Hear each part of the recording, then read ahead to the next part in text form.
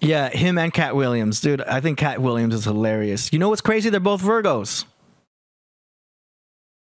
Coincidence? Cat Williams and Dave Chappelle are both Virgos. Perfectionists.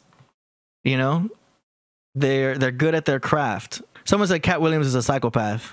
I don't know. He's hilarious, though. I missed your super chat? My bad. Okay, let me open up super chats. Hold on. Oh, yeah. Okay, I got that one. Toasty. Yo, AD, my sign Sag and Moon's Leo. What you got? All right. I could do this. So you're a Sag with a Moon and Leo. Wow.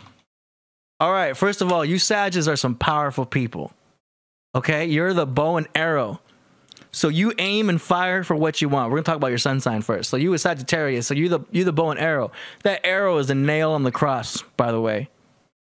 When they talk about the nail on the cross, that's the arrow. It's just the way in the stars where the sun ends up going through and falling, but it's the nail on the cross. Anyway, yeah. So Sagittarius, you aim and fire for what you want. You're very specific, very optimistic people. So you're an optimistic person. And you guys are natural entrepreneurs, Jay-Z.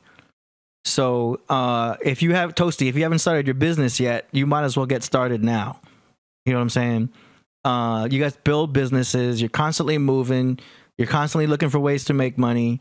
You're always doing some side projects, t-shirt lines, building this, managing this, build. So most Sages who are conscious will become very successful and very money-oriented bosses, managers, owners of things, owners of companies, side hustling. Good example of a Sagittarius would be Andrew Tate. Whether you love him or not, the guy's a hustler. So he's a Sagittarius. And then you got your Moon in Leo. My Moon's in Leo. Congratulations, man. This is one of the best places to have your Moon. So the Moon is your emotions. So when you have your emotions in a confident sign of Leo, you've got a strong core. You know what I mean? You're a lion on the inside. You know what I mean? And it can give you that balance on the inside to like, be able to be courageous enough to take certain steps emotionally. Do you know what I mean? It also gives you like the ability to grab the microphone confidently. You got that Moon in Leo, so like you love to be on the mic. You know, you might do some podcast stuff like this. You know, you don't mind being on the mic. You don't mind being the center of attention. Stage fright isn't too. I mean, that's gonna happen naturally, but like at the end of the day, you can get over stage fright pretty well.